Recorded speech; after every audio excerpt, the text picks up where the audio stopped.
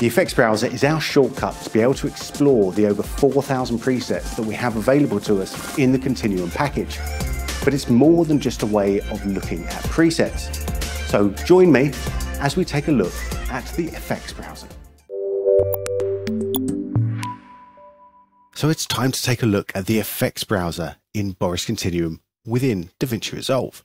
Now, the effects browser is a very powerful tool for looking at the presets that are built in to all of the effects. Now, the presets can either be used as a good starting off point or just as inspiration for what can be done. So I've applied the BCC video glitch filter. I'll go to the Open Effects tab, and there it is. And I'm going to click on the effects browser.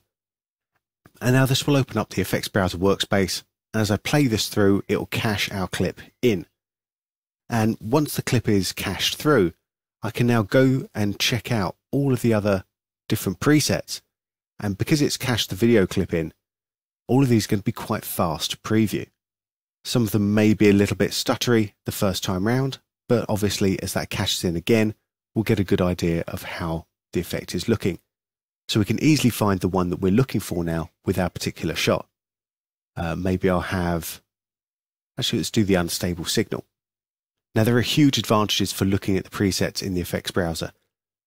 The main one is speed. Because of the way that it caches in, it's obviously a lot faster to preview within the effects browser than to let Resolve do the caching in the main edit page. We can also come up into the viewer if we want something a bit faster and change our proxy from full down to half, quarter, eighth or 16th. So we really get a very fast preview, but maybe not the best idea for any sort of effects with fine detail in them. We also have a simple version of the compare tool so we can see these side by side. So bring that through so we can see a before and after of our clip.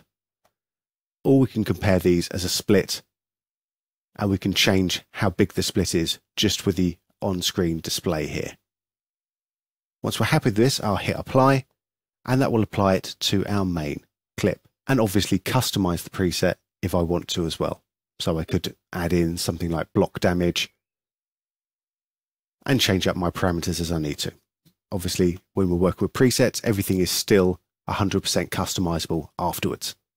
Now, the effects browser is so important that there's actually an effect called BCC Effects Browser. If I apply this to my other clip here, and if I open up the effects browser on this one, we don't just get the presets for one particular filter, we get the presets for every filter that we have available in BCC. So this is really useful if we're looking for any sort of inspiration, for example. You know, maybe we want to use one of the film processes or check out maybe how the two-strip color is going to work on this particular shot and decide what we like there. Now, as with every time we come into the effects browser, we also have a history so we can see the last few presets that we've clicked on.